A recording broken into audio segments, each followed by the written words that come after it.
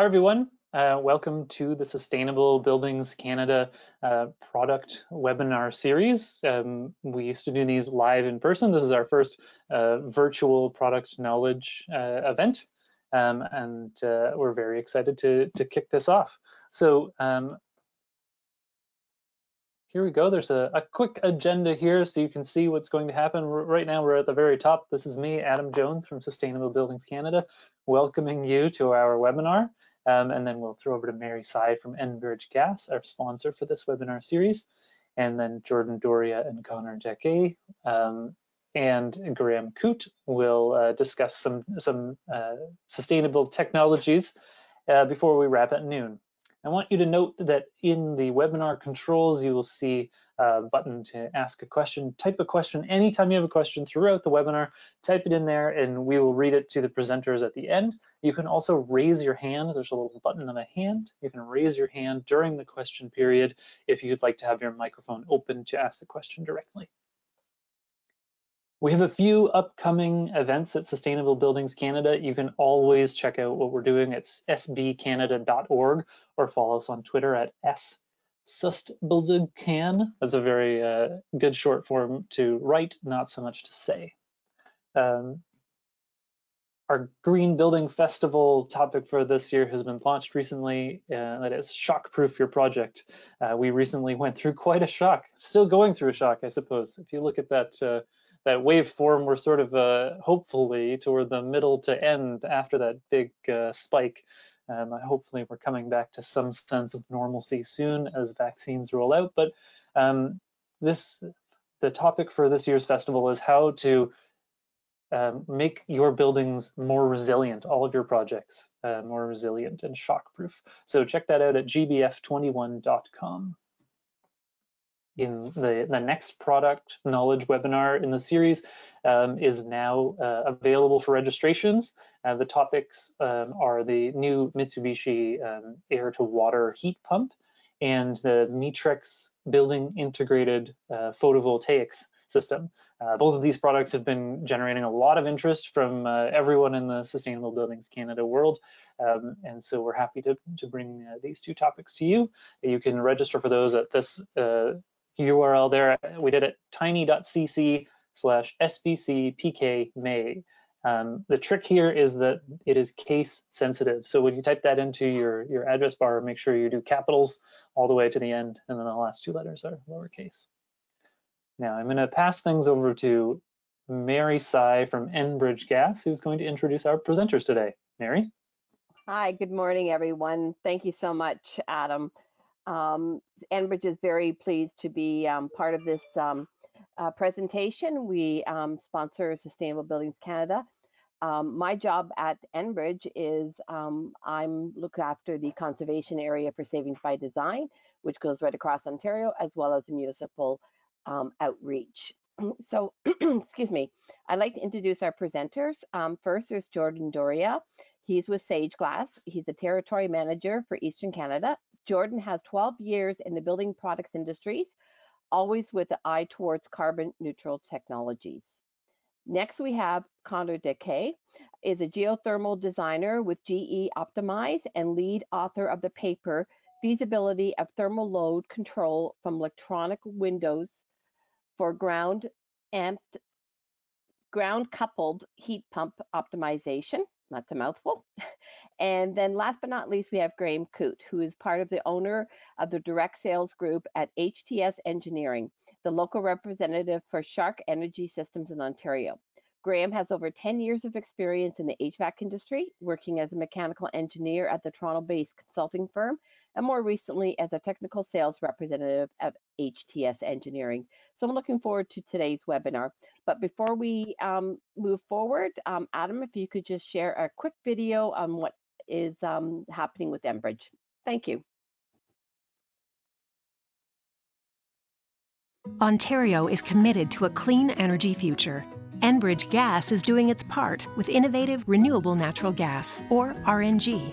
You may think of wind and solar energy as renewable, but food scraps, farm waste, and sewage can also provide carbon-neutral energy. First, we collect waste into a digester tank.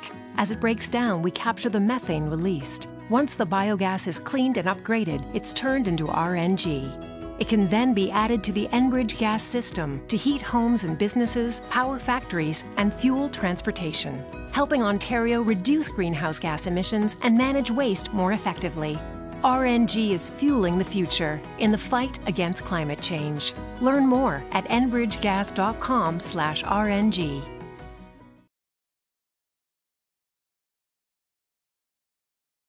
Okay, and with that, we'll give it over to Jordan and Connor.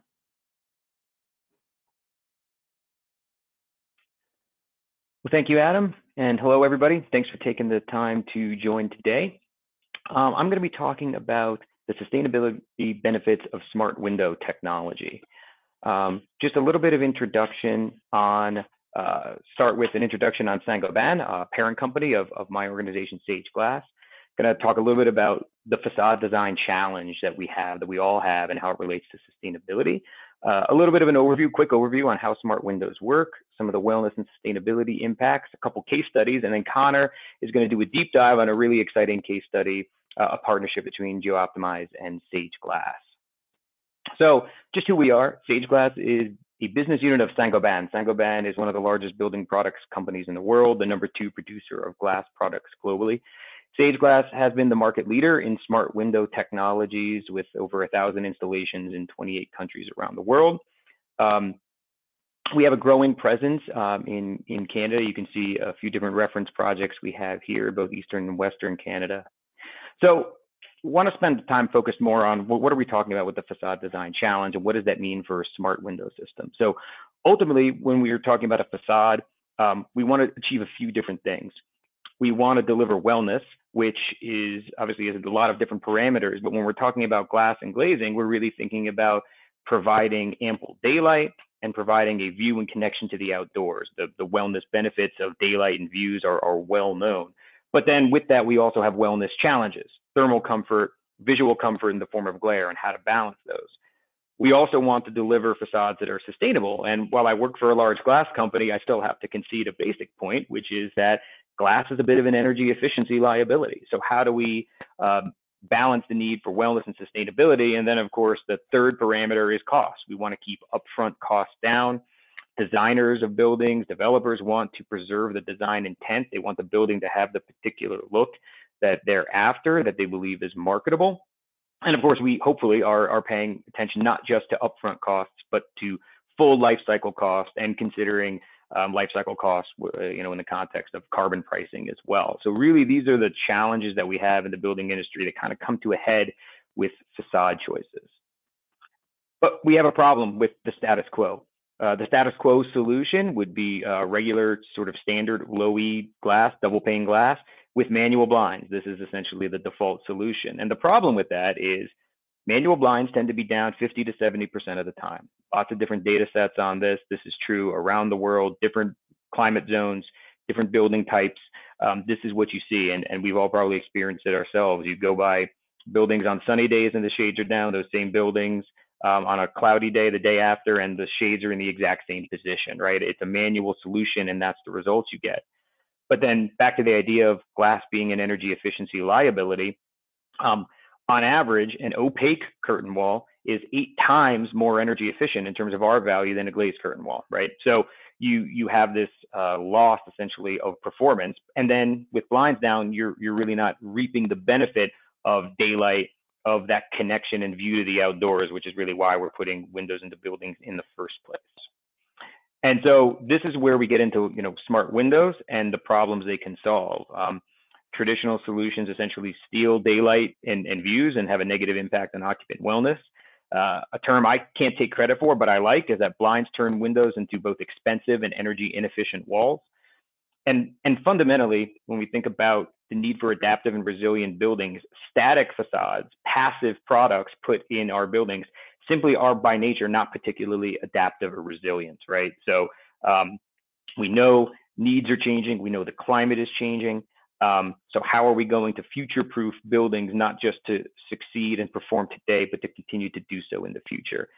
And this is where we believe smart windows can offer a solution on all fronts. So what exactly are we talking about with smart windows? Well, what makes the window smart is that it changes its visible light transmittance, the amount of light coming through the glass, which at the same time also modulates the amount of heat coming through the glass. The analogy that's often used is sort of like your old transition lenses for those who've ever worn them.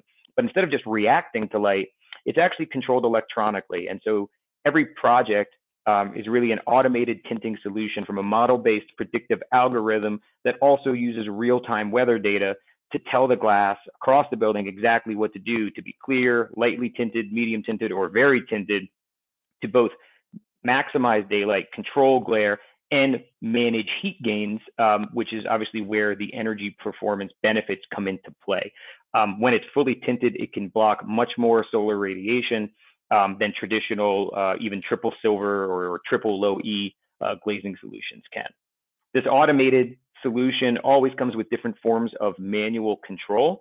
That can be a simple wall-mounted touch panel, essentially a thermostat for your glass, app-based control from your own personal mobile device, or even voice command, as well as integration into building automation systems. And this is something that Connor will talk about in the context of the project that we've collaborated on.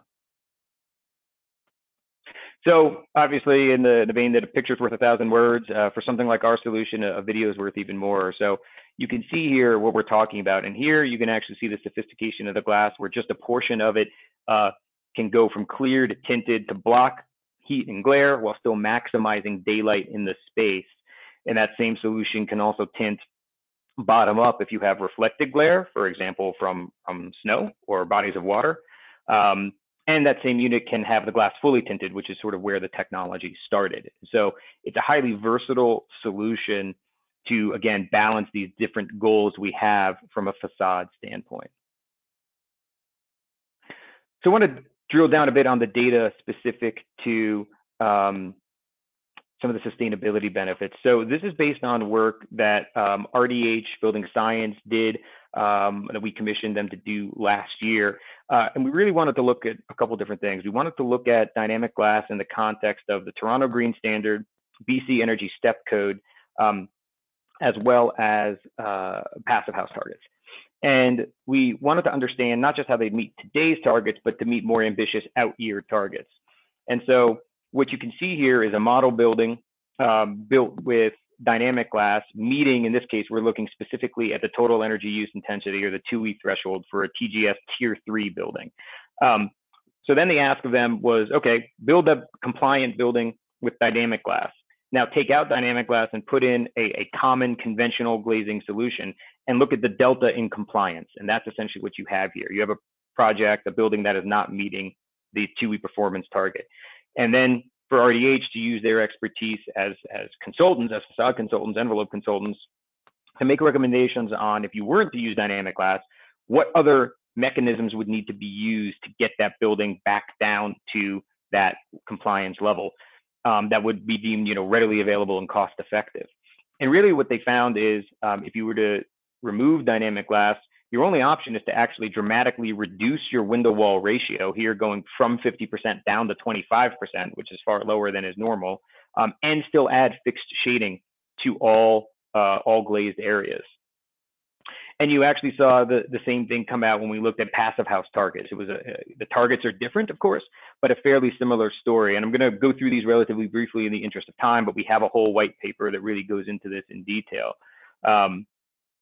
And the same story played out again when we looked at the BC Energy Step Code for an office building in Vancouver. Kind of the same story. You needed to, in this case for passive house, you needed to either dramatically improve your HRV efficiency or, again, lower the window wall ratio. And that reduction is even more dramatic when we were looking at BC Energy Step Code. And so what this is really kind of getting at here is we want future buildings to both be sustainable and still have that focus on wellness. We put glazing in for a reason, but the challenge is going to be, how do you still deliver a building that provides adequate glazing while meeting these future targets? And you can see that there's going to be a number of different trade-offs that designers and developers will need to analyze. And so we think that smart windows provide that better balance. You can still preserve the amount of glass you want to use for the wellness benefits, the marketability benefits, but then also meet these more ambitious targets. Another important point is the ability to dynamically reduce solar gains, in particular in the summer months, has significant impacts on peak cooling loads. And you can see here what the different impacts were for the building archetypes that RDH analyzed. And really across the board, you're seeing, from a percentage standpoint, significant reductions in peak cooling demand. And when done correctly and in consultation with a project mechanical engineer, this can and should result in a system downsizing, a cooling system downsizing, which provides some CapEx savings. I'm going to touch on a couple case studies before handing things over to Connor.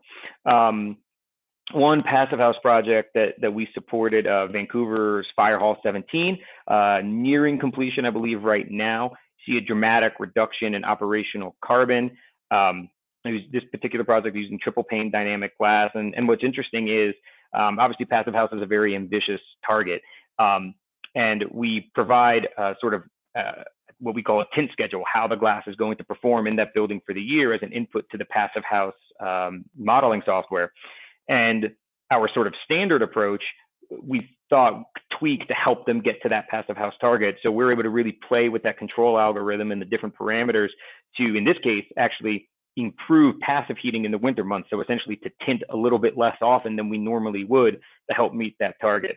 And that's when we talk about the importance of an adaptive facade. It gives you a new tool really as a designer and as a building operator to optimize performance. And we've also done this for projects that are more cooling sensitive than heating sensitive as well.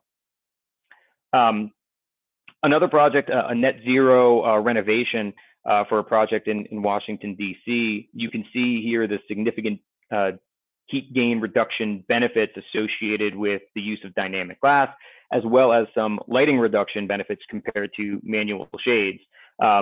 But interestingly, even in a hot, humid climate like Washington, DC, combination of dynamic glass, a well-insulated facade, allowed them to move away from traditional forced air cooling, which is, of course, the norm, and to instead use chilled beams, which is somewhat uncommon in a hotter, humid climate in an office condition like this.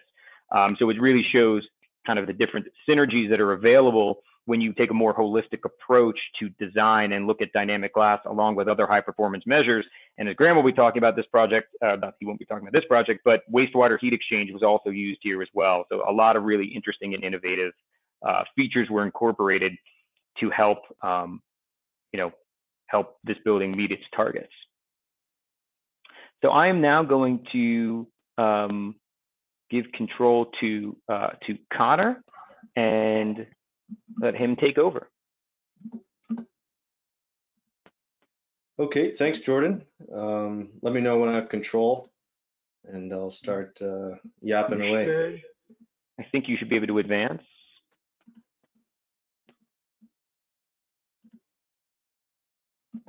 Okay, yeah, seems to be working. Okay, yeah, thanks, Jordan. My name's Connor Dacquay, and I work for a company called G-Optimize.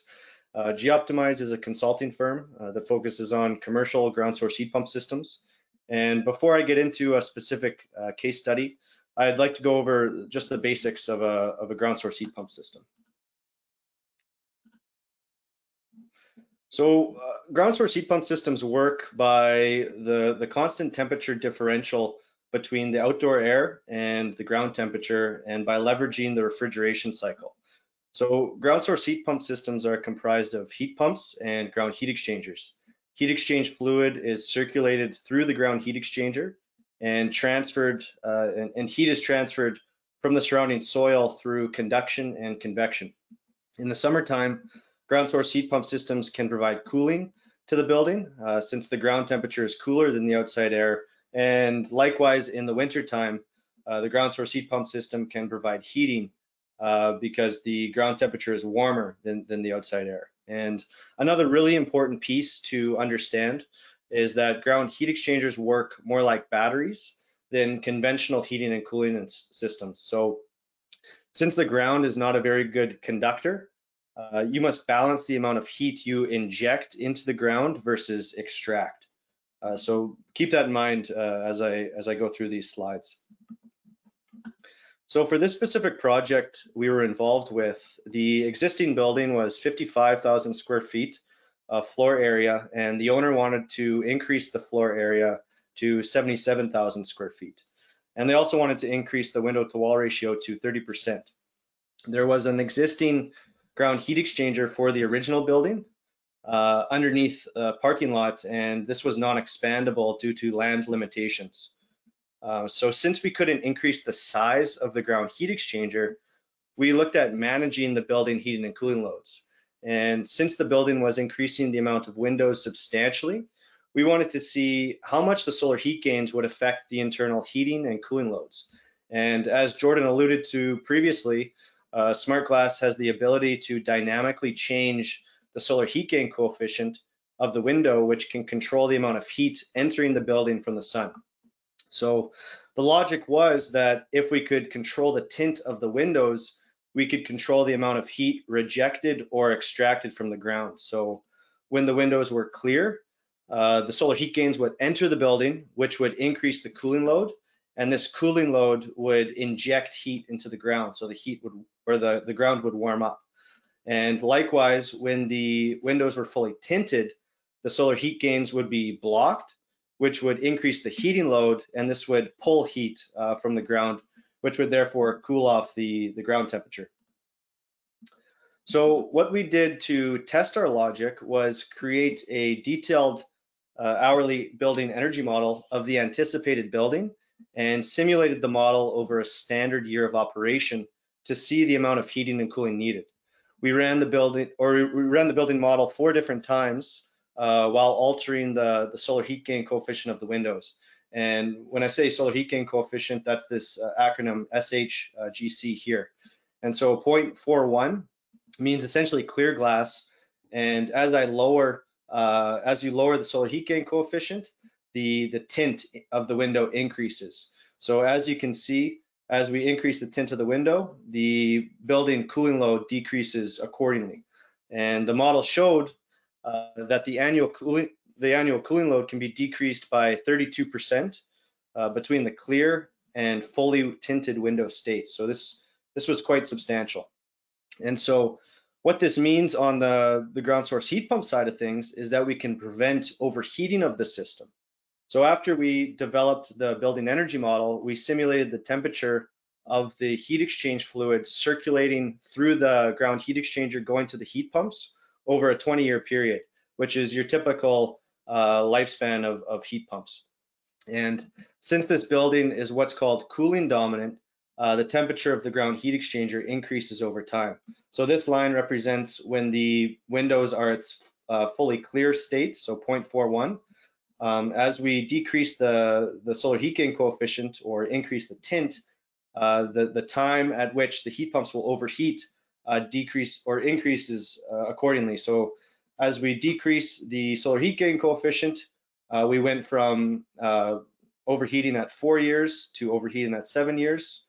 We increase the tint more, the system will overheat around 15 years, and then finally at the solar heat gain coefficient of 0.09 or the fully tinted state, we can stay within the efficient operating range over the full 20-year simulated period. So this line right here, this 32 degrees Celsius, is roughly the point at which heat pumps, the efficiency starts to deteriorate, and eventually they'll fail due to high pressure shutoffs. So in order to dynamically control the SmartGlass based on the energy extracted and injected into the ground heat exchanger, we had to develop a hardware software package. And the hardware was nothing novel, consisted of a typical energy meter that is installed on a ground heat exchanger. And an energy meter is essentially a flow meter and a temperature sensor on the inlet and outlet. So with the delta T and the flow, you can calculate the energy. The energy meter is connected to a remote server through Wi-Fi, and on this remote server we can calculate the future temperature trends of the ground heat exchanger based on the measured flow through the ground heat exchanger. So our remote server can connect to the building automation system to signal the smart glass to either darken or lighten the glass based on the trending ground heat exchanger temperature. So if we zoom out, this concept can be extrapolated to more technologies other than just smart glass. And by integrating with auxiliary heating and cooling devices, it allows for optimization of a ground source heat pump system and long-term reliability. So one of the biggest challenges and problems in the industry is the perception that ground source heat pump systems are not only expensive, but they don't work. And one of the things that all people like about the ground source heat pump systems is that they can reduce energy consumption and CO2 emissions. But the truth is, when they're designed properly and the whole building approach is considered, they can provide low, simple payback and very attractive ROIs, or return on investments. And when I say the whole building approach, I mean working with the architect to see how different design decisions affect the overall heating and cooling load of the building. Also, by adding automated monitoring and management instrumentation on the ground heat exchanger, this essentially guarantees reliability throughout the life of the system. So as the world transitions to more renewable energy resources, ground source heat pump systems work hand in hand by not only electrifying the building, but lowering annual peak energy demand. And at 2% market penetration, we believe that geothermal technology is the future, and it's not a matter of if, but when. So thank you for listening, and I'll now pass it off to Graham to talk about wastewater heat recovery. And I'll be sticking around until the end of the webinar to answer any questions. So thank you. Okay, thank you, Connor and Jordan. We'll take a brief break here and we see if we have any questions. We'll give the audience a chance to ask any questions of you two first. We have one question. I'll start with that from Sophia. So about the SageGlass electrochromic systems, how long has this technology been available in the market? And is it also available for residential homes? Yeah, the technology's sort of been iterated on. SageGlass was founded over 30 years ago. It's been commercially available really since 2005, and kind of only, I would say, entered the mainstream in really the last 8 or 9 years, when capacity from a production standpoint has allowed us to really play into the sort of larger project space. But we now have that track record of supporting larger projects, and obviously then also a track record of proven performance in the field. We don't really serve residential or at least single family residential today. It due entirely to, there's nothing fundamentally about the technology that doesn't support it. It's really just about this fully automated, highly customized solution that we're delivering is better suited to larger projects. So single family homes, because of all the sort of work we do from a software design support standpoint, hasn't yet really translated.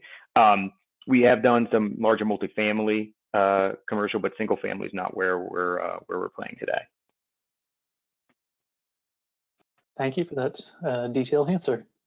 So we have another question that just came in. What about bird-friendly design considerations? For example, could you have automated fritting? It's an interesting question, automated fritting. I'm not aware of anything that allows for sort of automated fritting. And I'd say the main reason for that is, and where the Toronto Green Standard is going, for those who don't know, bird-friendly requirements, those little dots you see on the glass, historically has been on surface 2, which is essentially within the insulating glass unit itself. Starting next year, those bird-friendly markers, that frit, will need to be on surface 1. So that is on the exterior of the glass. As you can imagine, the electrochromic coating, what causes our glass to tint, can't be on the outside. It has to be essentially protected within that insulating glass unit. So that means some sort of automated fritting isn't really feasible. Would be desirable, but we haven't yet found a way. So we in the dynamic glass smart window space are really doing the same things others are doing, which is sourcing glass that has that frit applied to it on surface 1. And then there are also some aftermarket solutions like a cast PVC that can be applied, in the field as well. Okay, thank you. All right, now we have a question for Connor. Were you able to verify the results of the model? A 32% decrease in heat load is significant if it can be verified beyond simulation. Yeah, no, that's a great question. Since this building was a renovation, there was no energy bills to calibrate the energy model to. Typically, if we're given a design on a retrofit of an existing building, we'll calibrate the building energy model to the energy bills that the building owners are paying, so we can quantify how much natural gas they're using or electricity. But in this instance, since the building it's not built yet, we have no way of calibrating the model. It's expected to be built at the end of next year. So stay tuned for more. Shoot me an email, and in a year or so, we can let you know how the building is operating. Okay, and to that point, we will share everyone's contact information so you can follow up on this project and see how it goes. Okay, so now we have one more question that's sort of for the both of you. For the SageGlass control and GSHP integration control, was there a backup system installed? And then we have the follow-on is, were there any sensors embedded in the glass that can effectively control the active solar heat gain control? Jordan, I can answer the first part of the question. From my understanding, they're asking if there's a backup, probably heating or cooling system. And no, there is a the ground heat exchanger is connected to modular chillers, which is connected to fan coils. And when clients ask us, if we want to install a backup system to a ground heat exchanger, we ask them if they'd install a backup system to their boiler. Same sort of thing. If you're confident with your heating and cooling system, then there's no need for a backup there. So no, there was no heating or cooling backup. Yeah. But that doesn't mean that there wasn't extra capacity built into the chiller, but there wasn't a backup heating or cooling system. So Jordan, I'll pass it to you to talk about the daylighting controls and the sensors. Yeah, so what SageGlass delivers 100% of the time is an automated system that's governed by its own sort of proprietary software and logic, which is informed by real-time weather in the form of sensor readings. So a rooftop sky sensor as well as facade-mounted lux sensors. Those essentially govern the behavior of the glass 24/7, 365. The exception in this case is by connecting to the BAS system, essentially that typical automated logic that we would employ, which is largely about sort of managing comfort in the form of daylight and glare, can be overridden in times when it has to be to optimize performance of the geothermal heat pump system. So there will only be certain times when that needs to happen, but the BAS system can override essentially our kind of native logic at times when it needs to.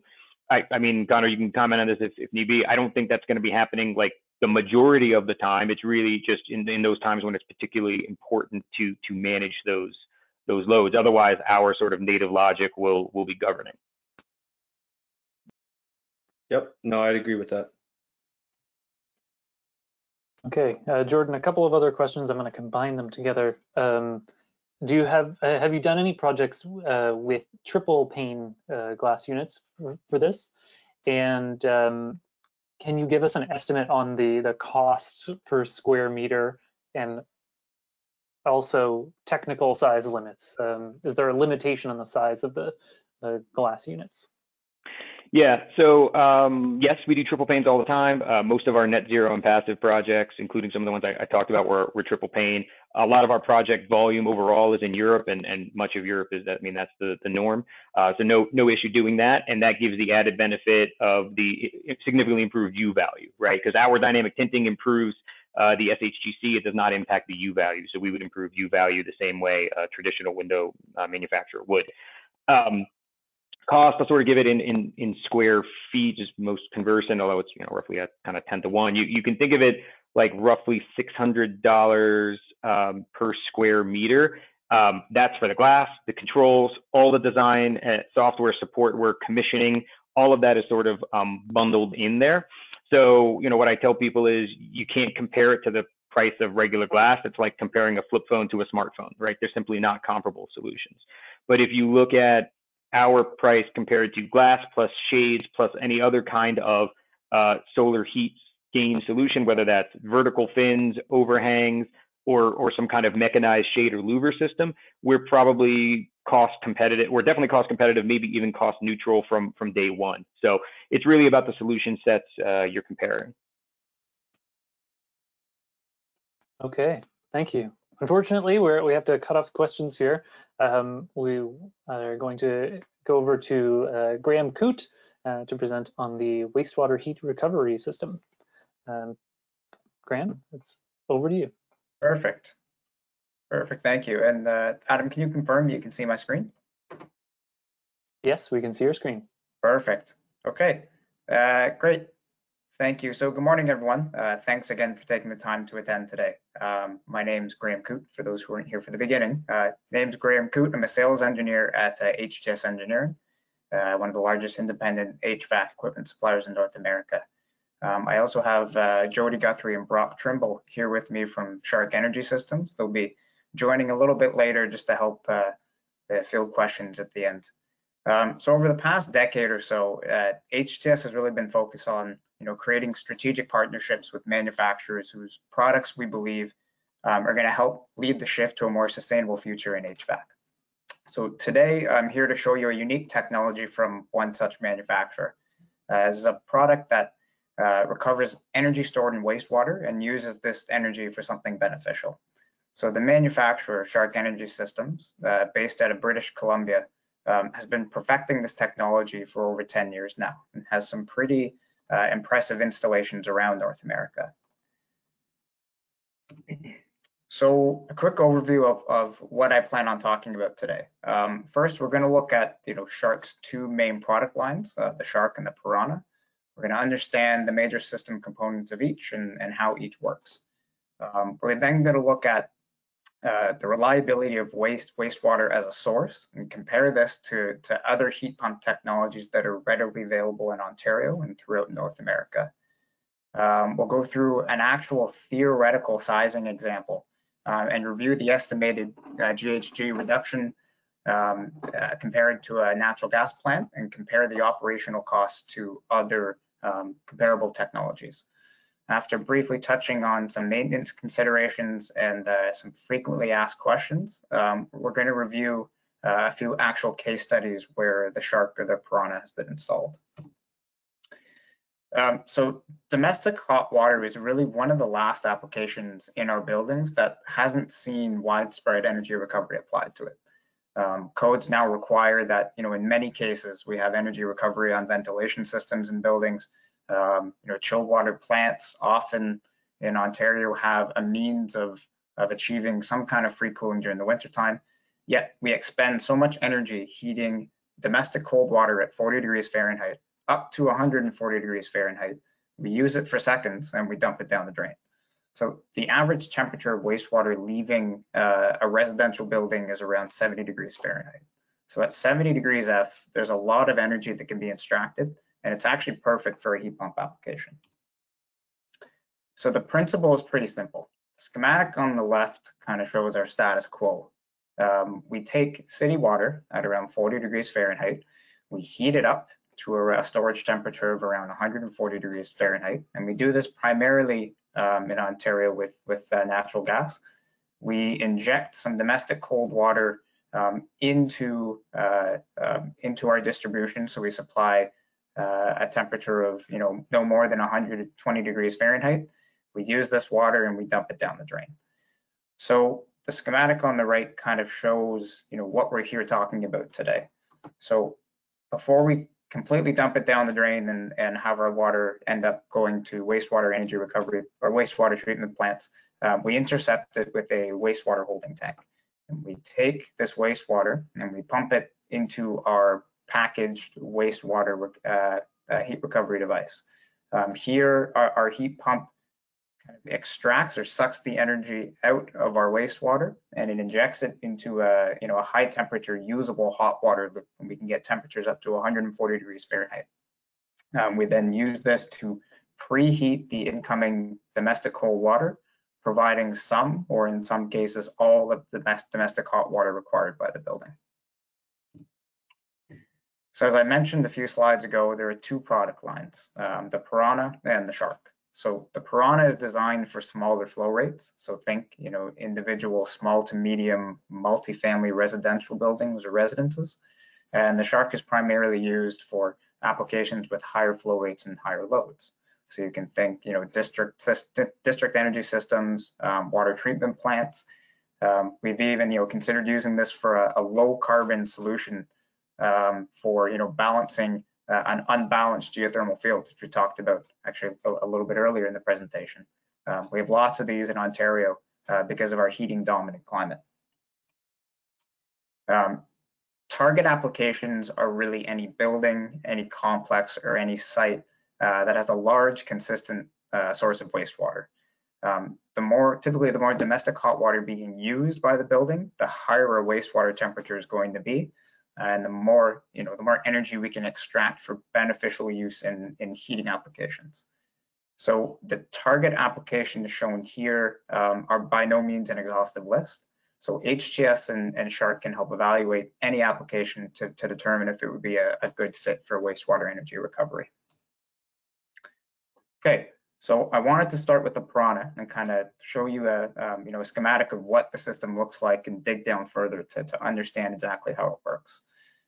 So the system itself is comprised of three major components. We have our Piranha packaged heat pump, we have our wastewater holding tank, and we have our domestic hot water preheat tank. So again, like I mentioned before, wastewater is captured in our holding tank. It's pumped to our Piranha, or our Piranha, acting as a heat pump, it sucks the energy out of our wastewater and injects it to our high temperature loop, which preheats our domestic cold water supply, where it's generates some or all of the domestic hot water for our building. Now the Piranha itself, which is shown up here, again, it's a packaged heat pump. It's designed to handle solids that we'll typically find in our wastewater. So we have a 4-inch wastewater inlet and a 6-inch wastewater overflow to make sure that any solids that get in aren't going to become stuck and can actually get out. So this cycle kind of repeats itself as wastewater is available and the demand for hot water exists. So the Piranha showed on the previous slide is a standard heating only heat pump. Another model is available that includes the ability to simultaneously heat and cool when a cooling source exists. So if you look at the schematic here, the difference is we have some sort of cooling loop here. This could be chilled water loop, this could be a condenser loop, something that requires heat to be pulled out in order to provide cooling to a building. So imagine this was a building chilled water loop, and normally we'd have a chiller which is providing chilled water to this building. If we have our heat recovery Piranha, rather than taking wastewater and using that to recover energy and inject it into our heating loop, we can actually take the heat from this chilled water loop and use that to inject into our hot water loop. Effectively, what we're doing is providing usable cooling to the building and providing usable heating. So we get much higher COPs. This is where our energy savings are going to be by far the greatest. So for larger systems requiring higher flows and loads, we're typically going to use the SHARC instead of the Piranha. So the SHARC differs from the Piranha in that it's not an all-in-one package heat pump. It's best to think of the SHARC as kind of a packaged wastewater filtration system, which can be paired with an external heat pump. So if you look at the example here, the setup really is similar to the Piranha. We have a wastewater holding tank, we have our external heat pump, and we have our preheat storage tank. So the SHARC, the package really includes a macerator and a filter, and this is so that any solids that are present in the wastewater are essentially ground up and then filtered out. The heat exchanger we use with the SHARC is different from the one we use with the Piranha. This heat exchanger requires very fine filtered wastewater in order to avoid plugging up plates, which is why we include the macerator and the filter on the SHARC. So as filtered wastewater is passed through the primary side of this heat exchanger, the heat is exchanged to the secondary side, and that's where our heat pump essentially absorbs the heat from our wastewater, and then again, similar to the way the Piranha works, it'll inject that heat into a usable hot water loop. Okay, so far we've talked about using the energy stored in wastewater for domestic hot water preheat. Wastewater with temperatures ranging from 50 degrees F to 70 degrees F is actually ideal for heating or cooling applications when using heat pumps. So the SHARC really just provides filtered water to an external heat pump. So there's no reason why we can't pair this with applications that require heating, cooling, or both. And this is similar to the way we use source water from a geothermal system. So the example here shows our SHARC tied to some kind of building condenser loop. So essentially what we're doing is providing a heat source or a heat sink for heat pumps that require generation of domestic hot water, generation of building hot water, or chilled water for some kind of building application. If we don't have enough heat rejection or heat absorption capabilities from our wastewater, we can pair this with other sources of heat sink or heat sources, like a geothermal field, like a solar thermal system, or even a cooling tower. Okay, so if this technology is intended to be used all year round, I think it's important to understand how stable and reliable wastewater is as a source.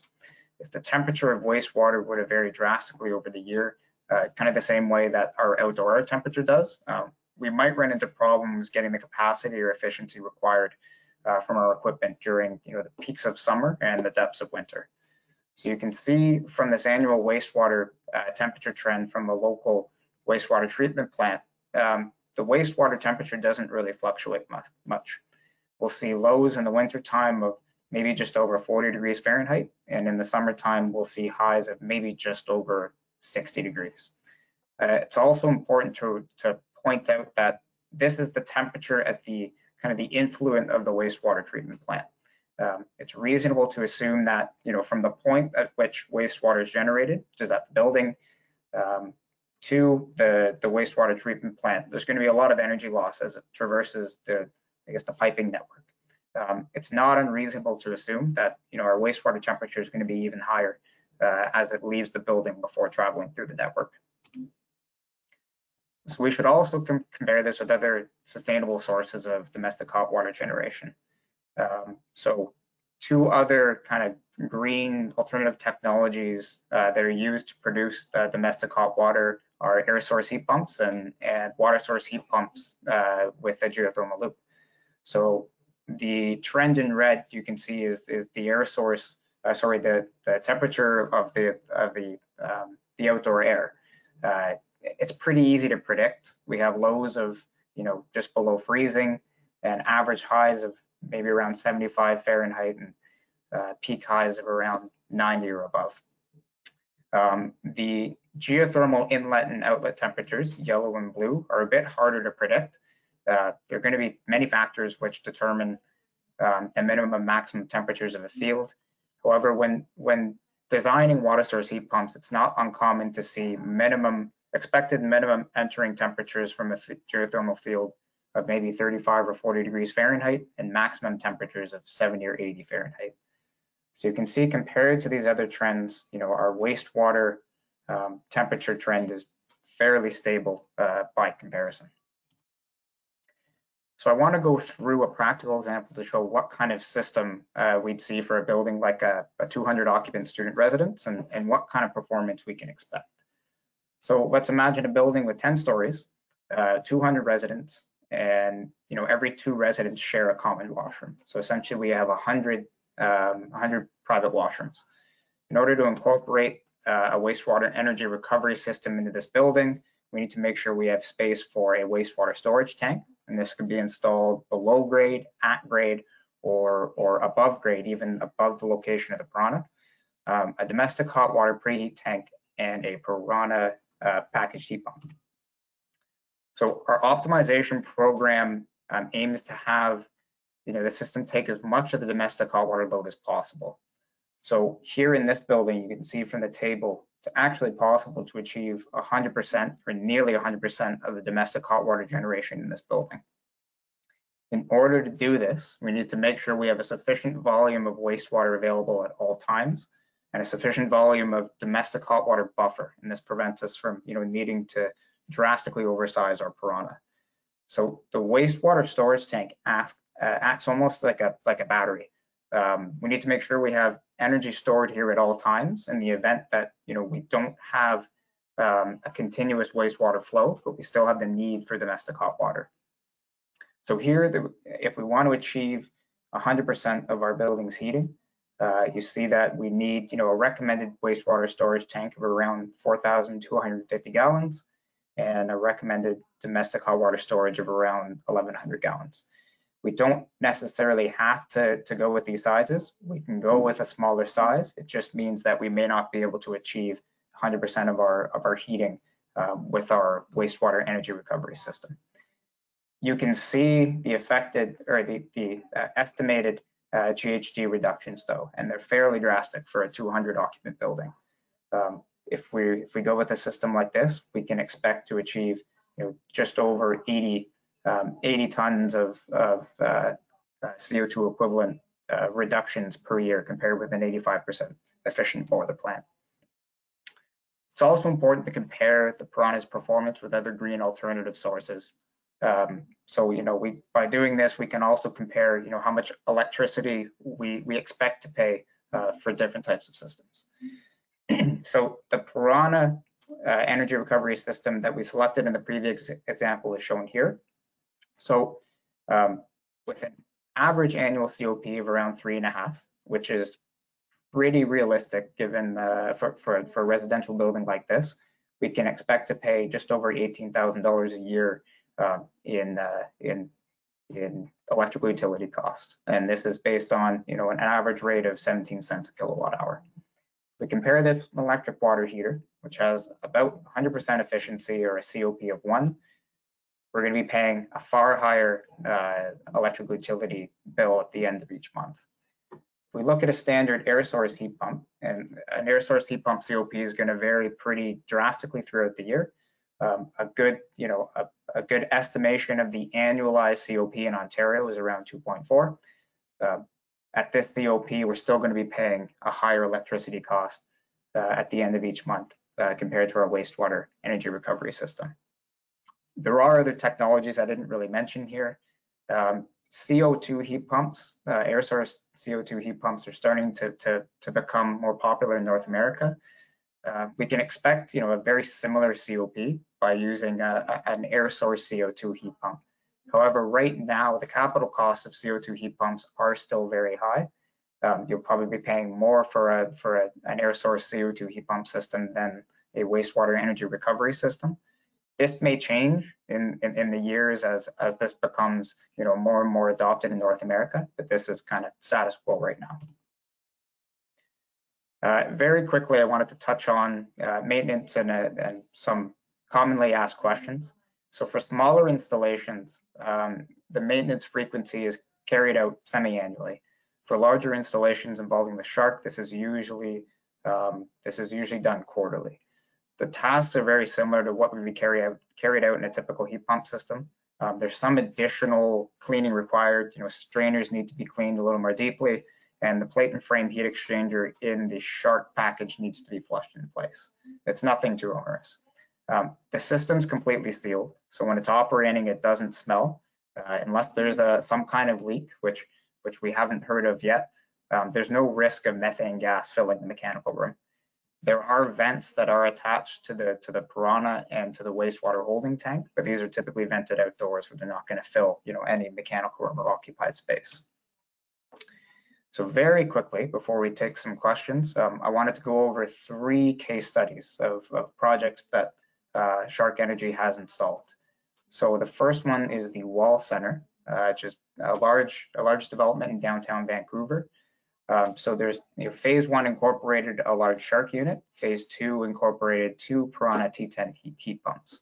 So we have these 2 heat pumps, we have 2 preheat holding tanks, and the wastewater holding tank. And all of these are incorporated into, they built a new room in a parking garage, and it takes up the equivalent of only 4 parking spaces. So we know the space requirements are not too onerous. GHG reduction They're seeing a GHG reduction of around 116 tons of CO2 equivalent per year. It performs at a consistent 5.0 COP, and it helped the building achieve LEED Gold. The next one is the 735 building in Vancouver. And this was the site of SHARC's Electrical Power Research Institute Challenge in 2020. This was actually sponsored by 5 of the largest utility providers in the US. So the system here provides nearly 100% of the domestic hot water production for the site. Consists of 1 Piranha T10 heat recovery heat pump, 4 domestic hot water preheat storage tanks, and actually has 2 original natural gas boilers that are in place from the original building design to kind of take over if they need a bit of redundancy. Runs at an average COP of 3.8, and just we're seeing emission savings of just under 50 tons of CO2 equivalent per year. The last one I wanted to touch on is a large installation done in Washington, DC. It's a 150,000 square foot administration building at the DC water site. They use, 1 single SHARC 660 to provide filtered source water to heating and cooling equipment serving the building. So a small amount of this is used to produce domestic hot water. However, the majority is used to provide heat pumps that are providing cooling for the building. This is, used in lieu of cooling towers. So they expect that, on the heating side, they're saving about 12.5 tons of CO2 equivalent per year. On the cooling side, they've estimated they're saving about 1.5 million gallons of water that would have traditionally been lost from evaporation and blowdown. So that's all I have for now. Adam, I think we have a few minutes to answer questions. So I'll invite Jody and Brock to unmute themselves as well. And if you two want to turn on your camera as well, we can field some questions. Thanks, Graham. Yeah, and welcome Brock and Jody from SHARC. Welcome to the webinar. So we do have a few questions, and again, to all our attendees, if you have a question, please type it into the chat and I will read it out. So question number 1, is there a calculator that can show us how to size the SHARC or Piranha systems? Yeah, so I can take, sorry, go ahead, Brock. No, go ahead, Graham. I was going to say there is a calculator that can show how to size these systems. Brock, I don't know if this is in the public realm right now. We typically take input from potential applications and use our calculator. There are a lot of moving parts and a lot of factors that go into this. There can be a lot of different scenarios. So we usually provide this output from the calculator that we have. Correct. Yeah, it's not publicly available. We do encourage everyone to be directed towards our team at HTS or any of our local representatives across North America who will assist with the selection process and be able to provide you the printout from the selection tool. Okay, thanks. That's common with these complex engineering systems where we often have to submit things and ask you to do a little bit of modeling for us. That makes sense. Okay, question number 2, Graham, you were comparing the performance of the SHARC and Piranha systems with an air source heat pump. Would it be more appropriate to compare with a water-to-water heat pump? Yeah, and to be honest, I thought about doing that as well. The reason I chose an air source heat pump is this is one of the technologies that we are seeing being used for domestic hot water. That being said, we are seeing water source heat pumps used, especially when they're paired with a geothermal system serving the building. We have done that comparison. It depends on how the geothermal system operates throughout the year and what the temperatures are. Really, when you're comparing the two, it comes down to the average COP that you're going to be operating throughout the year.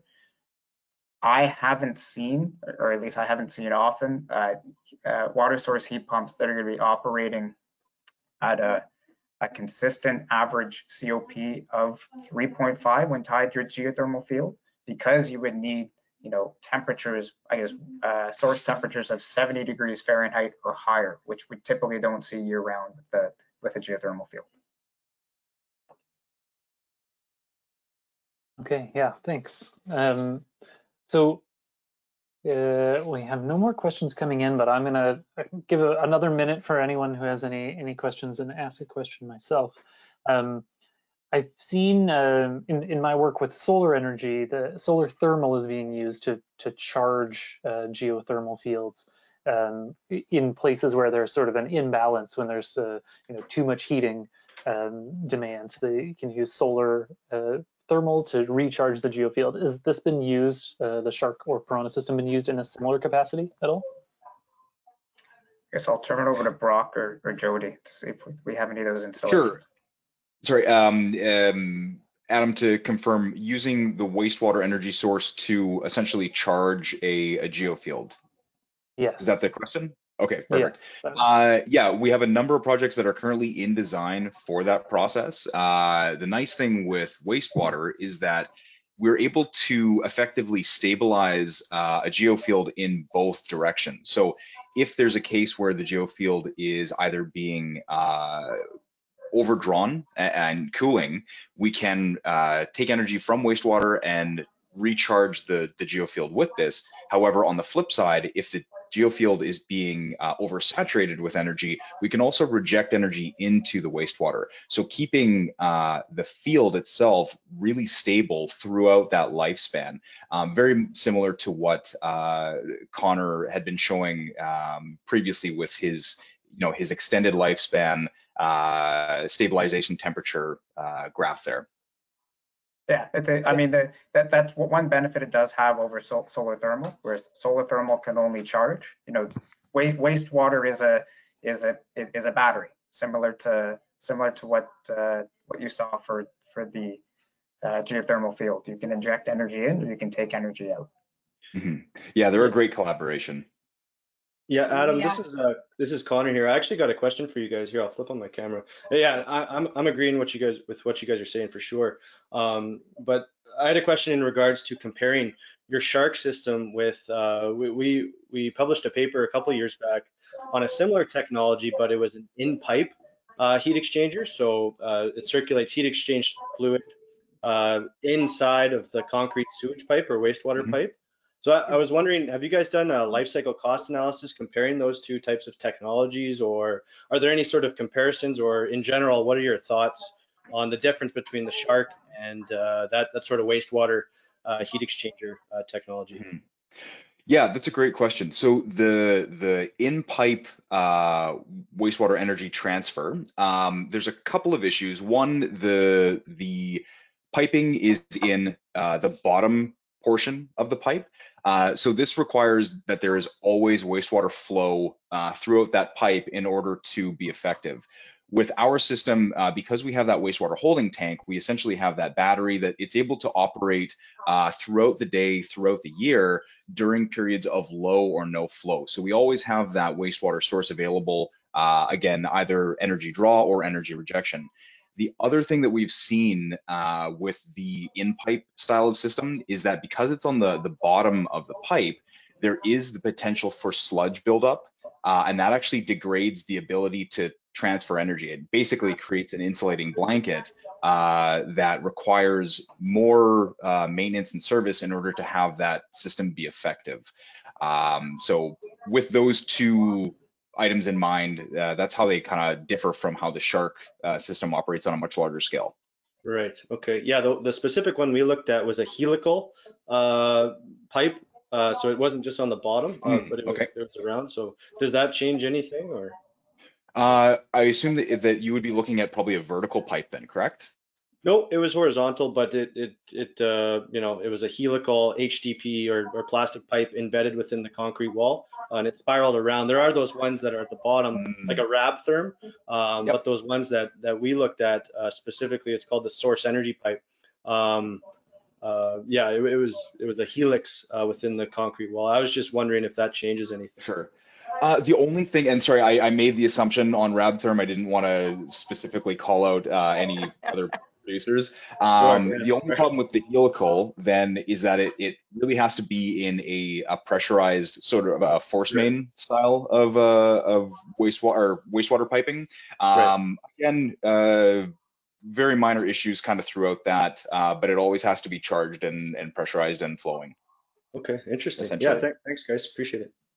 The other component when they look at a large scale grid application like that, it doesn't allow it then to come into an urban setting where they can apply it to, say, a microgrid or a few buildings or an individual buildings with the efficiencies that we see with the SHARC system. Right. Yeah, I guess it gets complicated if you're building a development. How do you split that up? In terms of who gets the heat, that sort of thing. Yes. Great. Thanks, guys. Appreciate it. Great Yeah, presentation. Thanks, Connor. Okay, so we have one more question that came in from the audience, and then it'll be time for us to wrap up. We're over time a little bit. Hopefully everyone can stay a couple more minutes. So a question from Sandra. As a prospective air source heat pump homeowner, I have been discouraged by the lack of technical experience and confidence for servicing the units. So what, I suppose, what does SHARC provide for heating and cooling training for servicing these units? Presumably they will have a long life, and there are obviously some serviceable parts in there. Yeah, we at SHARC have a program that we call SHARC Smart. We train all of our field technicians on how to service the equipment, how to work with the controls, and really provide the care for the equipment for the lifespan. This again would primarily be through the HTS team or any of their, any of our North American representatives and their associated tech firms. But there is very stringent training. Anyone who works on the SHARC system is trained and certified by SHARC to provide it with the care it needs. Great, thank you. So with that, we're going to have to wrap up here. I'm just trying to put my screen back on.